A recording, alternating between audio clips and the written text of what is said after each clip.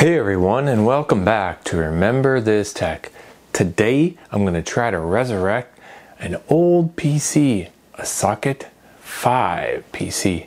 Now those were the sockets that typically the first generations of Pentium processors worked on. Pentium 75 and some AMD processors as well.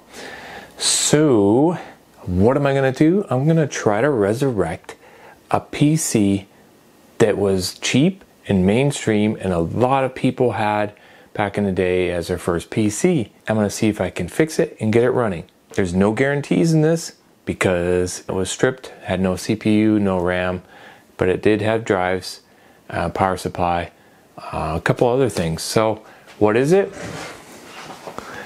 It is a Packard Bell. Now, probably some of you out there probably had one of these as your first Pentium PC. I know I had this, not this model, but this type. This one is a Legend 409 CDT, and its specifications here, if we can zoom in a little bit here, was a 75 megahertz Pentium processor, 1 gig hard drive. That was pretty big back in the day. 8 meg of RAM. Can you imagine? 8 meg of RAM back in the Pentium 75 days. It really wasn't a lot, but it was okay and it did fine, especially if you're running Windows 95. It says PCI local bus video, PCI local bus IDE hard drive interface. It came with a 14 kilobits per second modem. Woo! Quad speed CD-ROM. That's interesting, eh? And a few other things: full duplex speakerphone, fast media keyboard access, 16-bit SRS 3D amplifier stereo sound system, MPEG full motion video playback, and 1 whole meg of video memory. Woohoo! And it was designed for Windows 95 and a bunch of software titles, whatever. But I don't know if the CD-ROM works. And when I got it, I don't know if you can see, it didn't have a riser board. And what's particular about these old Packard Bells is it uses a riser board. And I'll show you what I'm talking about. And you need that riser board because there's only RAM slots, a CPU slot, a riser board slot on this board, and a few other things. It did have built-in slots for ISA or PCI in the day. So this is a riser board. Slides into the motherboard here, connection here. And this riser board is for Packard Bell, and I hope it works because I bought it. It's supposed to be old, new stock. And it has 3 ISA and 3 PCI. It's a Packard Bell part number 52F53 Rev C Plus. Now it does fit in there. I tried it. And this is step 1 of many to making sure that, or seeing if I can even get this to work. So what happens is that you're basically going to put this in like this into the board, like this, right? It slots in there like that. There used to be, or there should be, a way to hold this here, but there's not. And then the cards itself will go like this. See? And then this is the back of the PC, and then it'll act like the motherboard itself when you put in those cards. And then the cards will come out and put in the slots, and which look like normal slots, and they basically are. But that's what that is. This is a Socket 5 CPU, and it doesn't have a CPU. So I bought a cheaper Intel Pentium CPU, Yep, that's Pentium CPU, and technically this board should support up to a 166 Pentium, but this is a Pentium 133. If everything's working, power supply I haven't even tested because I don't have an AT power supply tester, but that's what it took as well, and we can go on from there. Now to go with that, a few other things were needed because it had nothing. And in these old Packard Bell systems, if you ever own one, they had these long ISA cards, and it had on there a modem, right? A dial-up modem, and typically it incorporated your sound card as well. So it had these wonky drivers because it like, you know, it had both on that same card. So that's gone, and I don't even care. I mean, I'm not trying to rebuild this from scratch, but it'd be nice to have the authenticity of the true build, but I don't have that. So in part of its place, since we're not going to be using a modem, I have a ISA Sound Blaster Vibra 16 card, and it has a gain port and your audio in and out. That is going to be the sound card we're going to use in this build. I have 72 pin fast page, 60, I think it's 60 nano or 70 nanosecond RAMs, and these are 16 meg each. That is quadruple what this system came with. And I'm not even sure if this board supports 16 meg sticks or not. This is what I've got, and we're going to hopefully slot these in there. And the other portion of this build is we don't have a hard drive, but we do have a floppy present as well.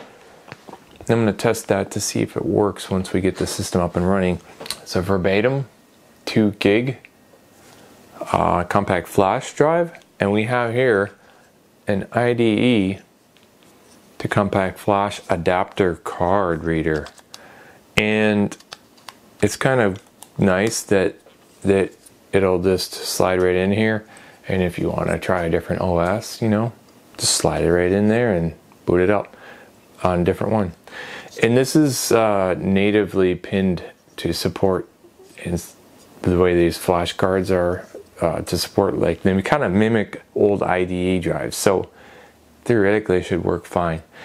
And then maybe on this video, I don't know, we'll see how it works out, I may go and try to do Windows 95. We've got my trusty Logitech PS2 keyboard, and this was also new old stocks, and we got this generic PS2 mouse. This system does have what appears to be onboard floppy controllers and IDE controller, so we're going to test that out, make sure they work.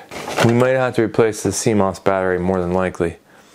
And I got this socket 7 cooler here, and it should fit on that Pentium chip, I hope.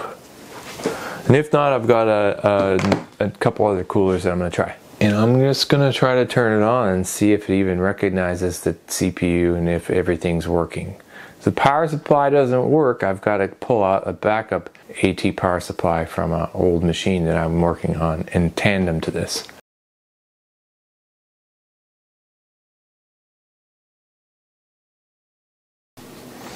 Guess this is the best view for us here, and crack this open here, and don't force it, because you know these old pins and stuff, you don't want to bend it, but that's how it fits. And see how like big that is, and then just clamp it in place. This needs a cooler. Cooler Master socket 7 should work, might not work. Might have to change out the clip though. You know, you're trying to find parts for these old systems, and one of the clips or clamps is broken off on there, and it's just like pain in the ass to find parts nowadays.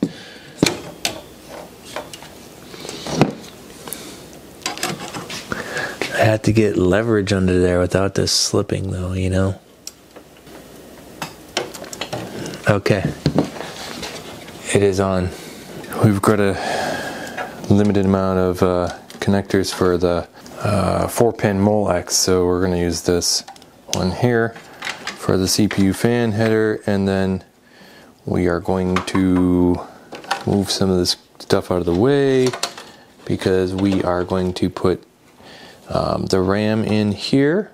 Right here, there's 4 slots. The way these RAM sticks go in, they go in at an angle like so. See how they're kind of angled? And then basically when the connectors are there, you just press and move it forward and they kind of lock in place. They have a little retention clip and that's it. That is it. Oh, it's at a total angle like that. Wow, I hate this design. I hate it so much. It goes at like a crooked angle. Look at that. Stupid. Stupid. We have a Western Digital branded card. It's called a Formosa. Western Digital 90C30LR card is a ISA card with VGA out. It said it worked on the eBay, and I don't know, I haven't tested it. And I have a backup card we'll use if not. The riser card here, and you're gonna slide it in here, and there should be a mounting thing, but there's not. Somebody unceremoniously did some damage to this system. So the last component before we do a test boot would be the flash card adapter to the IDE.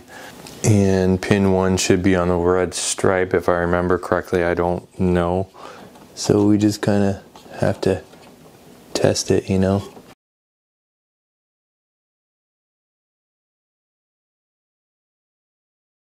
So we're going to test this power on for this unit. We got the CPU in, we got the fan hooked up for it. We're using onboard video that came with the unit. Yeah, it's 1 meg, but it should be fine for a test. Oh, I got video out, we got video out. The Packard Bell somewhat lives, everyone. It's almost alive. All right, it doesn't know what the CPU is here. Doesn't know, you know, the multiplier, you know, so I'll have to look at the jumpers and see if there's something on the board to set it. But 100 megahertz is better than the 75 that it had.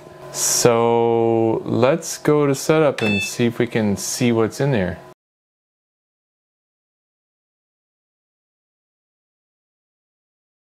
We're in the BIOS, and I noticed that system time's hosed, and so is the date. So 9 times out of 10, unless this wasn't turned on since 1988. I'm probably going to pop out the battery and just give it a new one.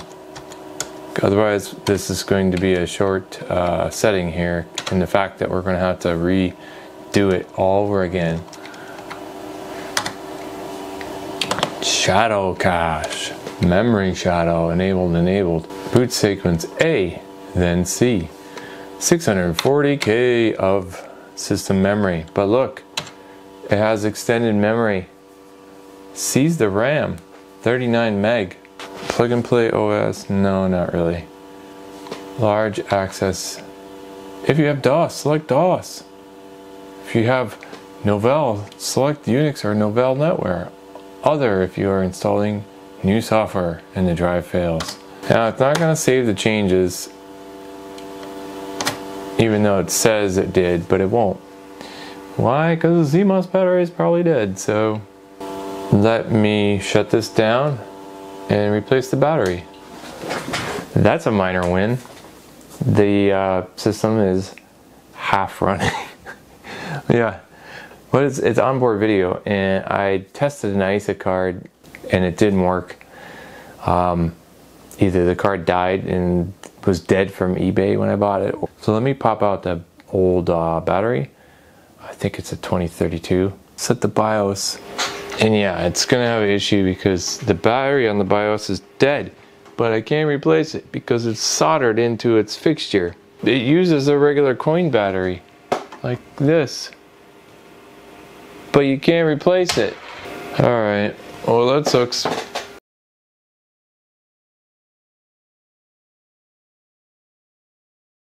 We're going to be revisiting Windows 95 with the Plus Pack features. It was revolutionary back in the day, and we want to see how it looks and how it fares in 2023. So without further ado, let's get right into it and start loading Windows 95 on this Packard Bell. Let's go! So we're installing to the 2 gig drive, which is a compact flash on an IDE adapter. So let's see how this will work and if it will work at all. Fingers crossed. End user license. Great. Select information about your computer. It's going to select C, Windows. That's normal, right?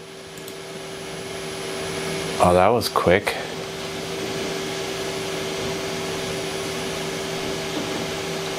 This is pretty zippy. I don't know about you, but I mean,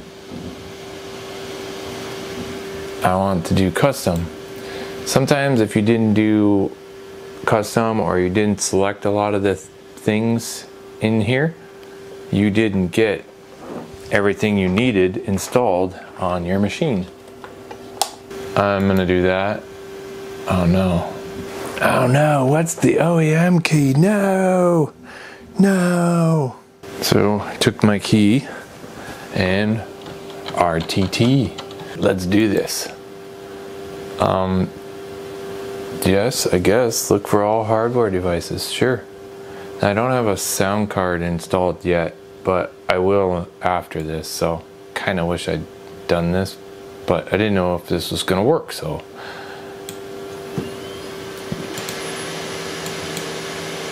let's let this go. I have no idea, but this is going rather fast in my mind. Granted, there wasn't a ton to Windows 95, but it had, you know, built-in driver support for basic, you know, audio and, you know, maybe some dial-up modems and some basic video cards and such. Granted, the compact flash is pretty fast compared to what a hard drive would have had back in the day. I guess it's taken some time. Be interesting to see what it can detect and what it can't. And then once you were in here, past that stage, you had to select your components. And normally this will have 1 of 1, accessories will have 5 of 8. And if you went in here and press details, it would give you more that you haven't selected, and you'd have to select them with let's see, I think there's a way to select or install all or something. Yeah, you have to click on it. Like if it's highlighted and it's gray like that right there, then, or disk tools for example, but then you click it and click it again, it installs all 3 of 3. You see how it changed? Multimedia. Here it's gray, there's 3 of 8, so we want all. And we want to click it and it should be 8 of 8 now. Windows messaging, yeah, I mean, I don't really care about that, but then there was your fax tools, communications, accessories, and you can install these later from within the operating system as well. And it says it's going to take 206 meg. 206. That's a lot. Let's go next. And we don't have any network components, but we'll just leave this. Alright, tried it. Oh, look at that. It detected the video card. That is pretty awesome. Right? Keyboard, nobody cares about that. That's, if you can't figure out the keyboard, then forget about it. Doesn't know the monitor because, yeah, it's an LCD. I'm using a VGA on it. Alright, so, yeah. That's what we have. Sounds good. Do I want to create a startup disk? Well, that's a good question, right? I mean, you can create a Windows 95 startup disk or DOS once you have the system up and running, but on the startup and the back in the old days, you could create this from a floppy disk right here. And I think our floppy drive is working on this jalopy. The jalopy floppy is not working. They had like a little drum when it was like your, instead of the hourglass, it was the drum for this, I guess. It has the start menu introduction. And the old introduction for how they advertised this operating system was they licensed the music to the Rolling Stones, Start Me Up. And that was a huge thing.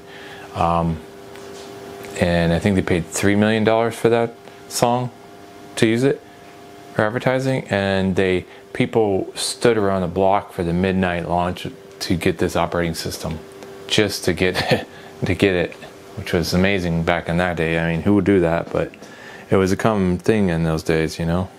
They implemented the drag and drop and right-click mouse buttons, and then Windows 98 went farther with that and kind of built upon it with better driver support, plug and play. And to say Windows 95 was plug and play, well, I commonly referred to this operating system as plug and pray, and that goes for Windows 98 as well, but that's how it was. But it was way easier to use, better in some respects than, you know, DOS or Windows 3.1.1. MS-DOS games run better and more reliable. Faster video revs up the action in the games you play. I'm going to be putting the Sound Blaster Vibra 16 in this system as soon as I can get it done with this install, and then we'll see, you know, if it picks it up and whether or not, you know, we need to sneaker net some drivers to get it to work. And they also introduced Microsoft Exchange client where you could do email. And I remember you'd have to set up the email client every time you got like a different internet ISP dial-up. Oh, it was kind of a pain in the butt. But it's what you had back in the day, you know. Online email inboxes weren't really a big thing. And I think some of these copies later on, the C version of Windows 95, came with like Internet Explorer 3.0 as a browser. And I remember that like certain installations of, you know, Windows 95 didn't have it, so I always used to have to borrow the installation disk separately for the browser for Internet Explorer 3.0 from my dad's friend, because, you know, try downloading stuff on, you know, a 9600 baud rate modem back then. Yeah, 90%. Didn't take the 30 minutes that it said it would, which is good, because on a whim I just started to try to see if this install disk work, and I started recording because, oh my gosh, it works, you know, it's starting to work, you know. Right now this Packard Bell is running with a 100 megahertz Pentium CPU. So I need to tweak the settings for the jumpers to get it to go to 130 megahertz. And the system has onboard video, but we're using the Trident 1 meg card. So, alright, so we're gonna finish this install. We're done. We're done. Wonder if it'll even boot up though. We don't have a floppy disk. Thank you. But we will take out the CD-ROM drive. Alright. And then we'll put in the sound card. Let's do that.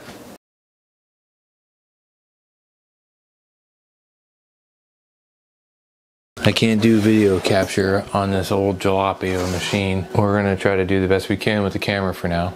I put in the sound card to see if the operating system picks it up, and it looks like we're starting Windows 95. I wonder if this sound will even come through. There's no sound driver, but...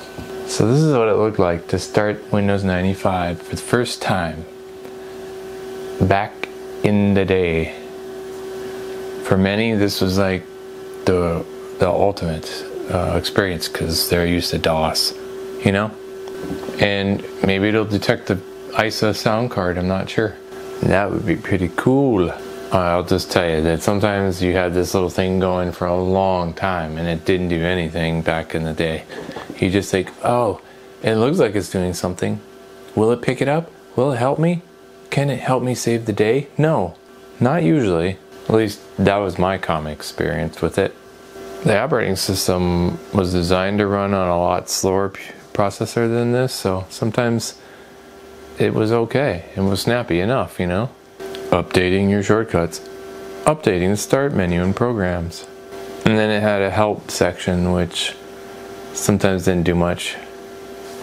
And this is where you got the same time adjustment, the time zone. And this isn't going to really do much, but why? Because the BIOS battery's dead, and I can't replace it without a lot of soldering work. So, well, the sound worked. It picked up the sound card. Wow. So I put in the sound card and it did an auto detect and picked it up. That is cool. It probably had the drivers because it's old as you know, 386, 486. So let's see how fast this starts up. Oh, look at that. Look at that. Look at that. In all its glory on my test monitor. Oh, sorry I can't capture this with pass-through.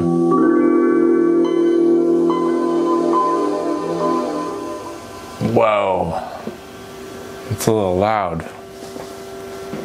Oh, it looks pretty crisp and clean. Oh, so yeah, Internet Explorer 4. How nice. Too bad we don't have a modem or an Ethernet card in here. But at least they'll get it set up for when we never connect to the internet on this old machine.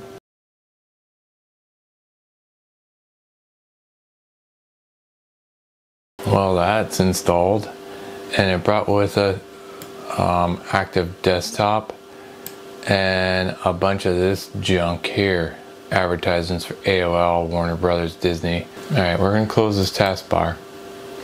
And then we're going to do a short overview of the desktop in all its glory and everything that Windows 95 has. The sound is working, the volume is at medium. If you notice here, Outlook Express. Before Outlook was just Outlook for your email, it was Outlook Express, and that was your email client. You can configure it with your dial-up and your ISPs and stuff like that. This folder down here has all your online services. AOL, CompuServe, all this old stuff. Prodigy, even the MSN, AT&T.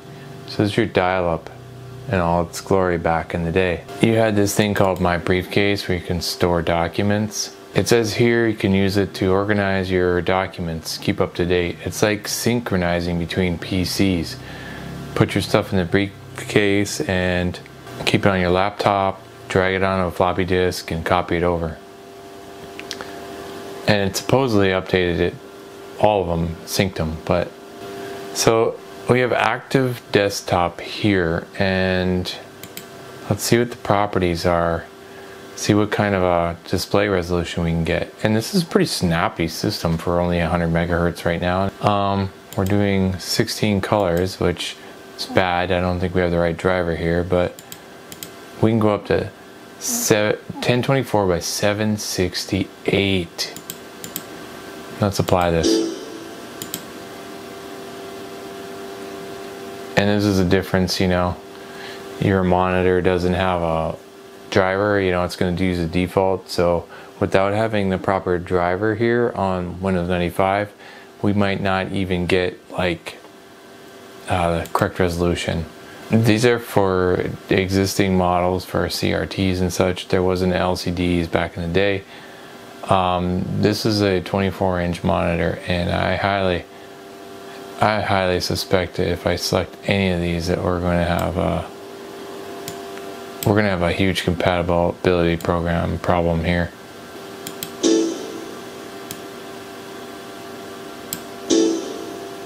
No, and it made you restart for everything.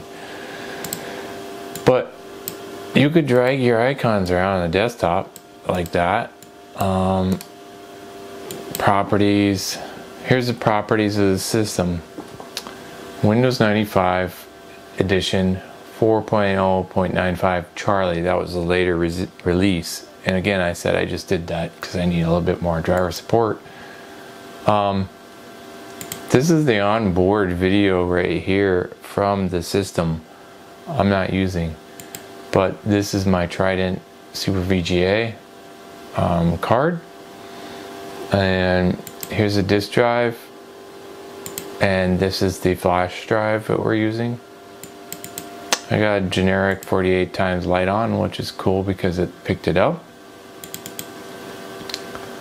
And there's IDE controllers built onto the motherboard for that, and the sound card. And it basically picked it up. It's a Vibra 16, but that'll work for now. So you can create your startup disk for Windows 95 here as well. But anyways, let's take a look at the control panel. In the control panel here, you had your add new hardware, which you would add drivers and scan for hardware. You have the add remove programs, which here you have the following programs installed aside from Windows. And here Windows setup is where you can basically get and install what I showed you in the beginning if you didn't or needed to install extra stuff for the Windows 95. Display, obviously, adjust your display, calendar, date, time, joystick for configuring your game joysticks, modems, mouse. Like they even had something for power management back in the day. Sounds, you can change and customize your beeps, bops, boops, all that. For your various things, you can really go in depth with some of this. And I never really messed with it because I didn't really care about that so much. Change your hardware profile, configurations, performance. This is where you adjust your virtual memory, file system, graphics, full acceleration, file system, desktop computer. You can set it as server or mobile, CD-ROM, and you can troubleshoot and do a couple things here. In case something wasn't really working or you had errors with IRQs and stuff. Then here's your device manager, of course. So the control panel is pretty much the same. Well, in some respects, of course. And if you come in here, you'll have the start menu. You get your settings, printers, and folder options, and active desktop. You can have themes and profiles, program files. You have accessories, games, internet tools, multimedia. It came with a built-in CD player, which might have been big back in the day. Multimedia. So media player is where you play your movies.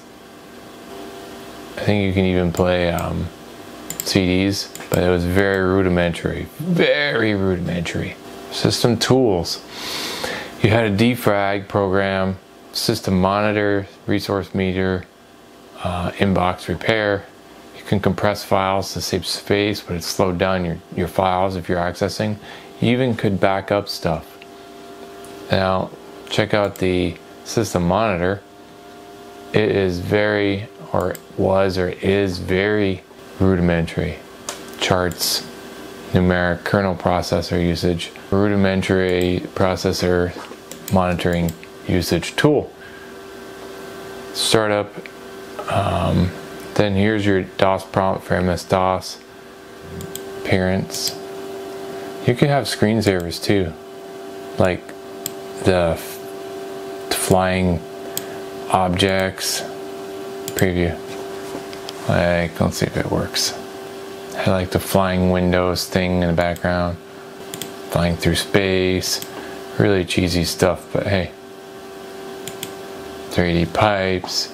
If we come over here and open up my computer, and if we come here, properties, we've got FAT, 2 gig, and we've used up 379 meg.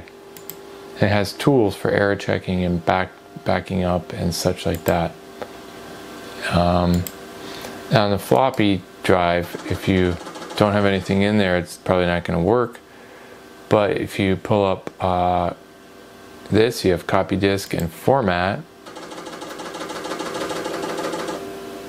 But format, you could actually create and choose your disk size. Back in the day there were multiple disk size, so it accommodated both quick erase, full. You could copy over system files, which means you could boot with the DOS files, or DOS rather. And that's about what we had here. I'm going to try to get some games to run now.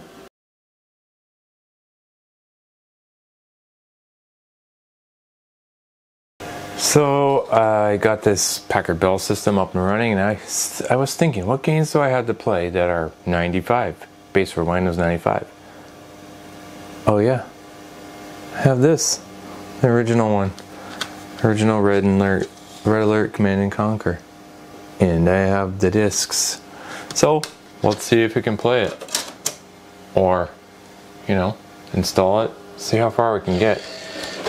I mean, this is so much fun back in the day, playing head to head, with your friends. So let's see if it'll choke. Huh. Graphics driver is not good, but let's install it and go from there.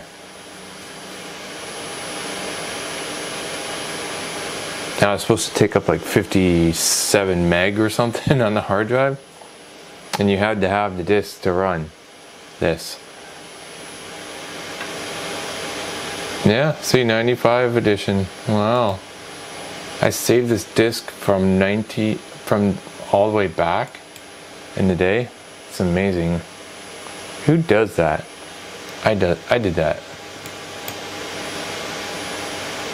Alright, well, let's install. I think the minimum specs was for this was a Pentium 75 and 8 meg of RAM. It's copying over a DirectX version, so that's DirectX 3, everyone. DirectX 3. I don't even know if this Trident video card can play. Oh yeah, so yeah, we want to do this. We're going for the gusto. Trident Super VGA. Yeah, well, maybe it'll work, maybe it won't. See, look, it looks pretty cool. I mean, I like how the old school bars are for your CD and your drive, and it tells you if you're getting low down here. I mean, that's so old school. I remember that with like such fondness, I guess. I mean, but this is an awesome game. And it's cheesy looking by today's standards, compared to like something like Starfield or whatever. But hours and hours of wasted fun times on this game. Oh my gosh. Comment below if this was one of your favorite games back in the day. Well, I can install it, but that doesn't mean I'm going to be able to run it, so let's see how it goes, shall we? Back in the day, it came with like this hierarchy chart and how to build your units. There's like a little quick guide key in the order to build your units and what got you what. And then these were all the costs for building it. And I still have this little card to do that for the original game. So yeah, maybe I am a super nerd. Okay, so like, why do I need this? It's part of the game, but I don't need it. And yes, they have the remastered versions of this game today, but they're meant for a normal up-to-date operating system. But this is the 95 version. So, one of the few games that I have that will run on this. So, look at this, you can restart in MS-DOS mode. Can't do that on Windows 10 now, can you?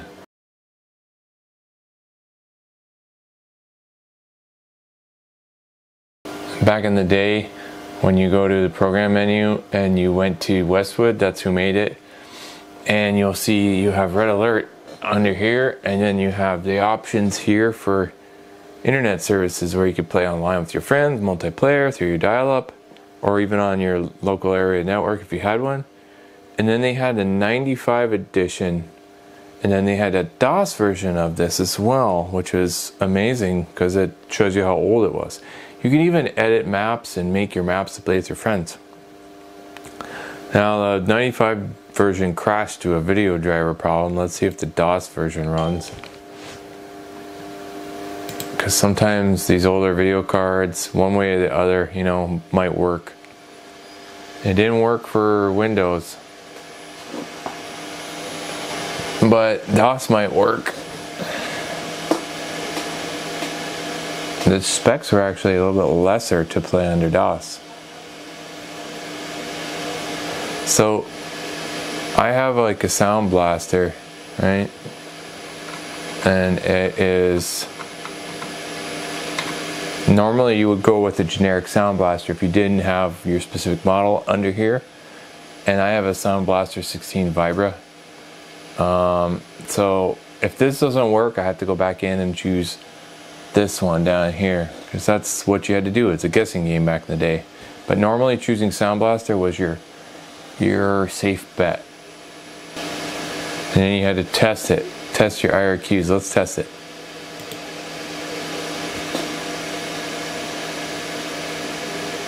I guess it just tests to see if there's an interrupt problem or an IRQ problem, like if there's anything else is using that. So I'm not hearing any sound. Oh wait, it is. Alright, guess it worked. Are we really going to play this on this jalopy revived from the dead Packard Bell? I hope so. I hope we're going to do this. This game was awesome back in the day. Alright, so yes, it's correct. Yes. Sound hardware initialized. Kind of sounds like that guy, that computer, the AI from Iron Man, right?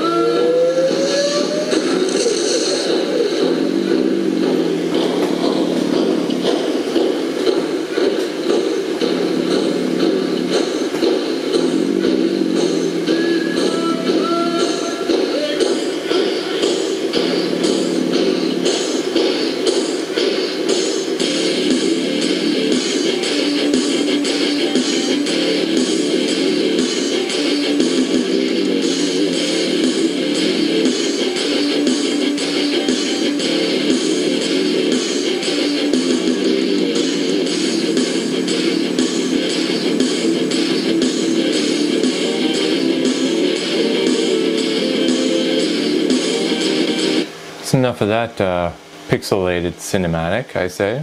Blast from the past. Let's see if we can play the darn game, shall we?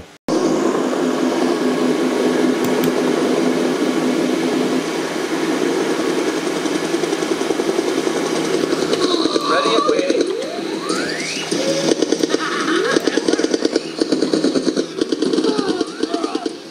Wow. Cheesy.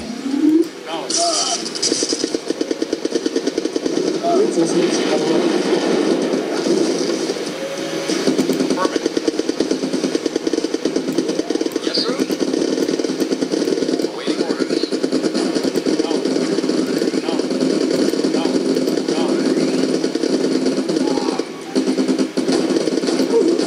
Yes, sir. Acknowledged. Affirmative.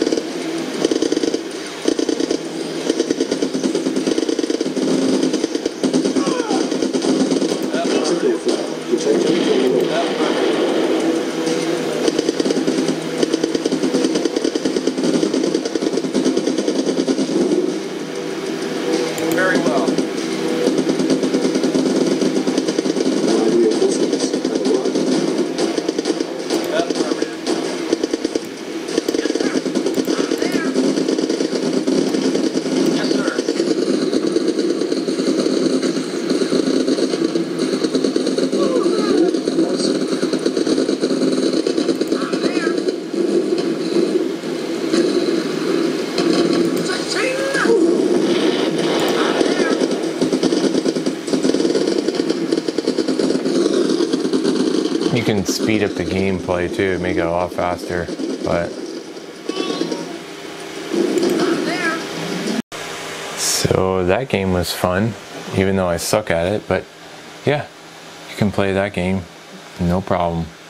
DOS mode though. Probably drivers with, you know, maybe the video card I have, probably. But it works fine in DOS, so.